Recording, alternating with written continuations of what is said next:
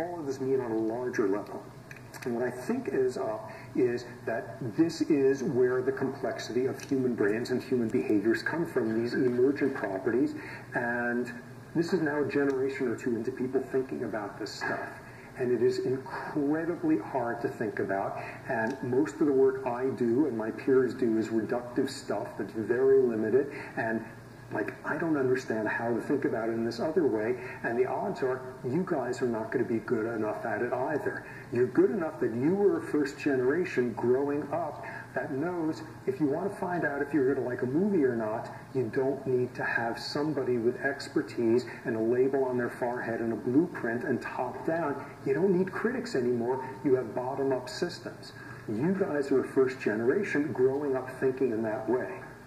What's a consequence of that? You're beginning to get better at this stuff, and my guess is it's not until like your grandkids that you're going to have people thinking so much in emergent systems that we're finally going to be able to figure out what the brain is doing. And where you see there is all sorts of things that can happen. If there was more bottom-up communication in the trenches in World War I, they would have stopped the war.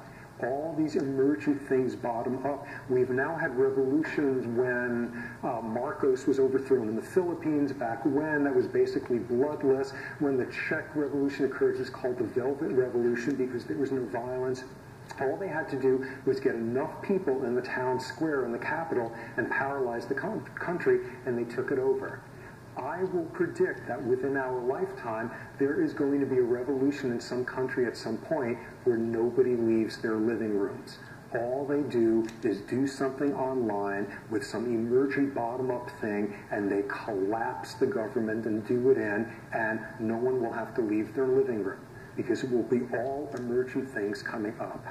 The final couple of points here. First one is all that chaotic, strange attractor stuff. All of us spend a lot of time thinking about how we're not quite up to the ideal this or not. We're not at the ideal appearance. We're not at the ideal intelligence. We're not at the ideal choice of perfumes. We're not at the ideal anything.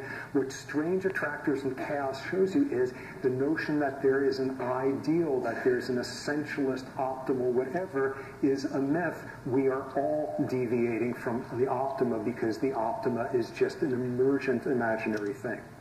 The other final point is something that you guys are going to be much better at than any previous generation, which if you grow up thinking, when I want to find out if the movie's good or not, I do bottom-up stuff, you are growing up with a mindset that you don't need blueprints. You don't need top-down blueprints.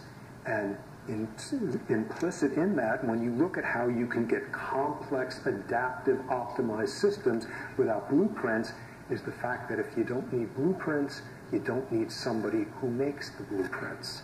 And it will be a lot easier to comprehend that as being the case. You don't have to have a source of top-down instruction if you don't need a blueprint. Okay, so